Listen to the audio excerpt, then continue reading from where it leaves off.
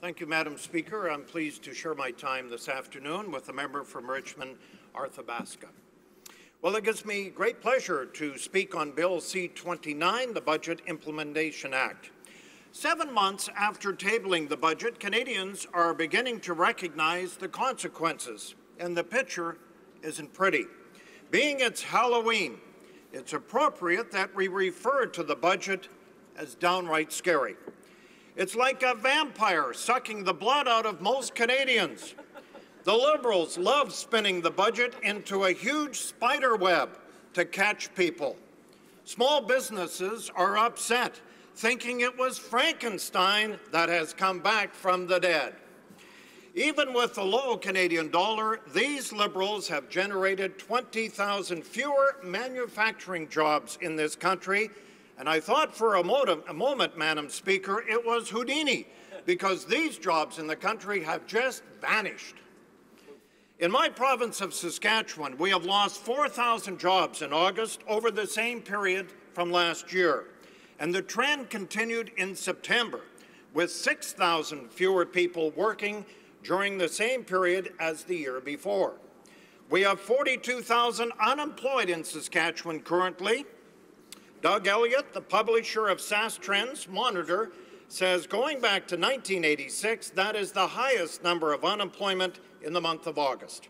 Saskatchewan could very well see its first year of negative job growth since the year 2001. And that is scary. We haven't seen the unemployment levels like this in over 2 decades. Small business owners don't want the trick or treat, they want an opportunity. They know how best to grow the economy.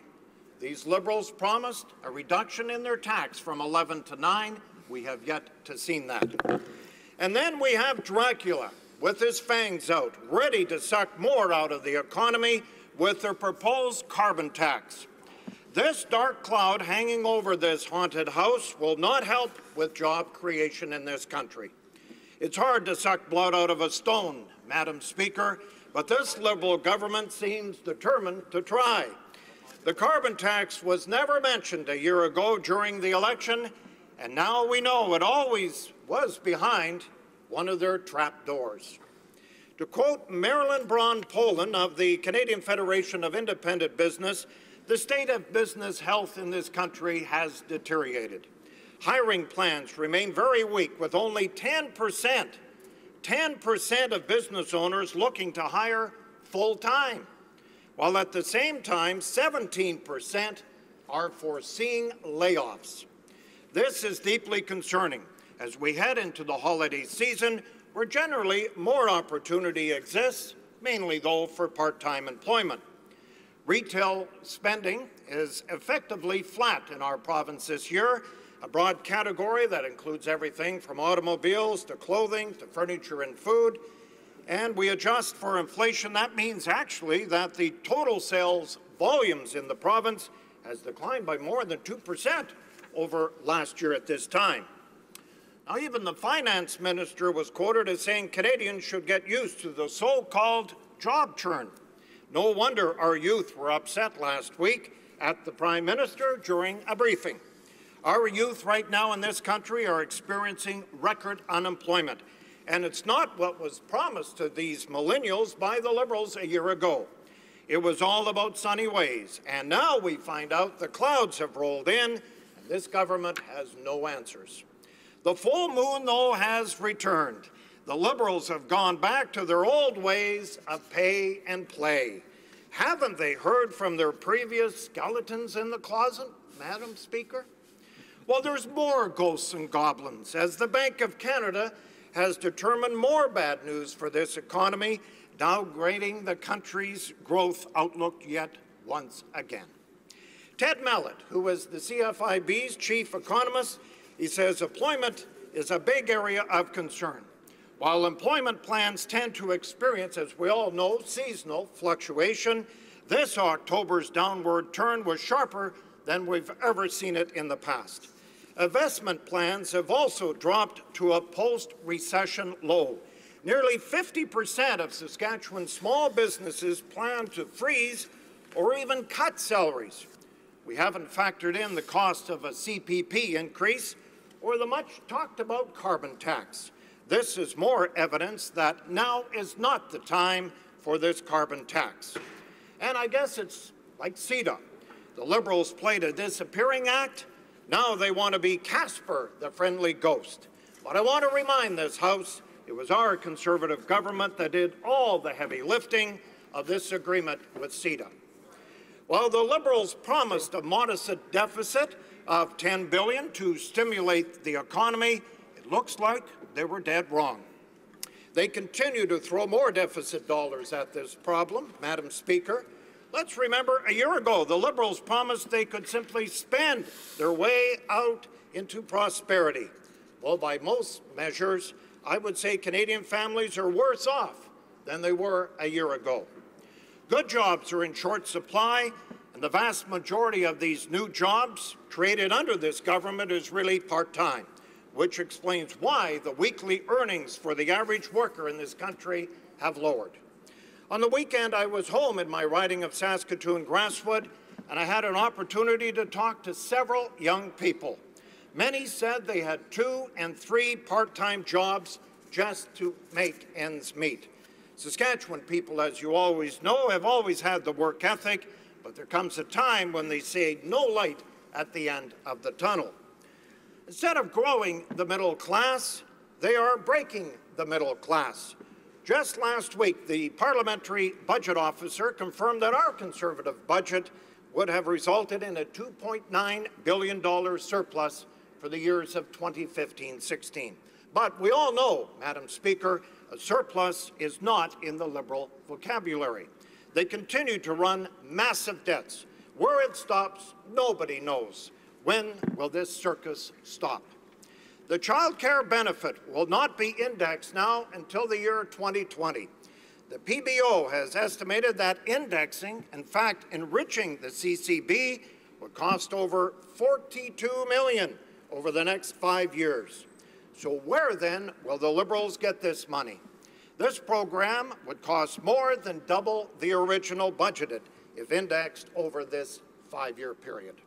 The current government reminds me of the show way back called The Munsters. It was televised back then in black and white.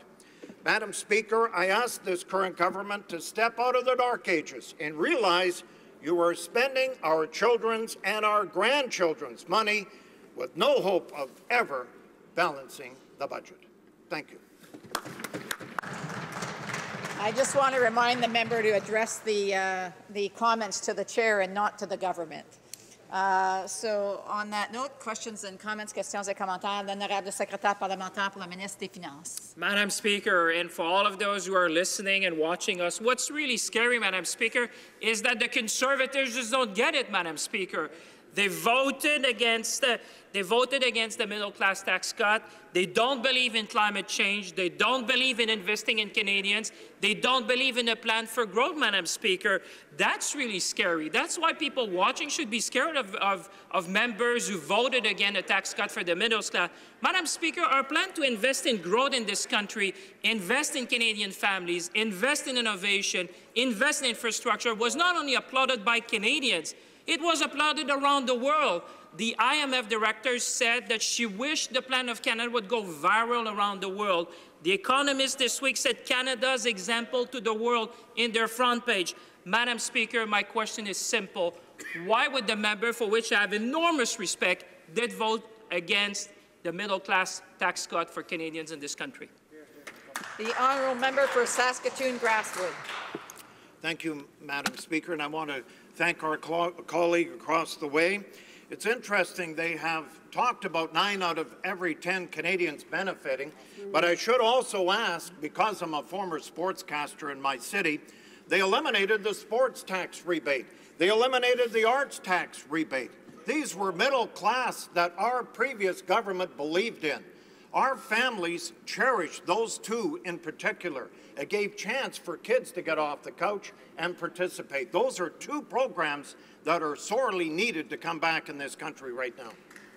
Questions and comments, questions et commentaires.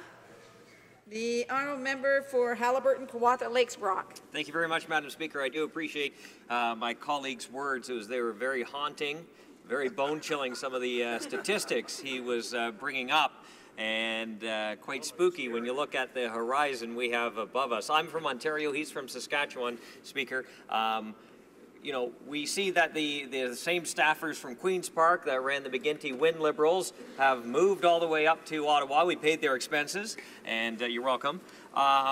So looking at their decade, their 12 years of massive Liberal government spending, more taxes, more government red tape, jobs leaving. I know he's from Saskatchewan, but he just listed a bunch of stats about how his province is hurting too, and maybe he could tell us, Speaker, through you, how and why this type of thinking does not work. The honourable member for Saskatoon, Grasswood. Thank you, Madam Speaker. I want to thank my colleague. Yes, our province was driving the engine of this country for years, and now we're not. We're hurting along with Alberta, along with Newfoundland and Labrador. We have seen the commodity prices go down, but at the same time, this government wants to impose a carbon tax.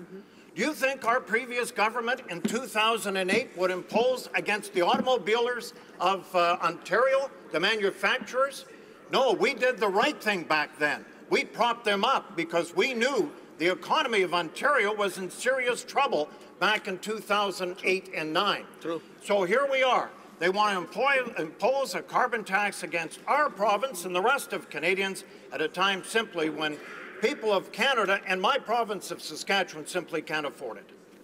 Séance des commentaires, questions and comments. The honourable member for Saskatoon West. Thank you, Madam Speaker, and I want to thank my colleague for his comments and a fellow Saskatooner. I guess what I would like my honourable colleague to talk about is that right now we are trying to address an ever-increasing child poverty rate. The last 10 years of the previous government, this rate has increased. And I'm wondering if you could comment about why today we find ourselves with a poverty rate for children of over 11%. The honourable member for Saskatoon Grasswood. I want to thank the colleague from Saskatoon West. Her former job as director of United Way in our city, and she did a lot of work helping our community for years and years and years. She knows, as well as everyone in our city, we do have a poverty issue with children in our city and our province right now. The food banks are used more than they've ever been used before. But with a strong economy, Madam Speaker, we can hope that this poverty issue can get turned away in our province. Thank you.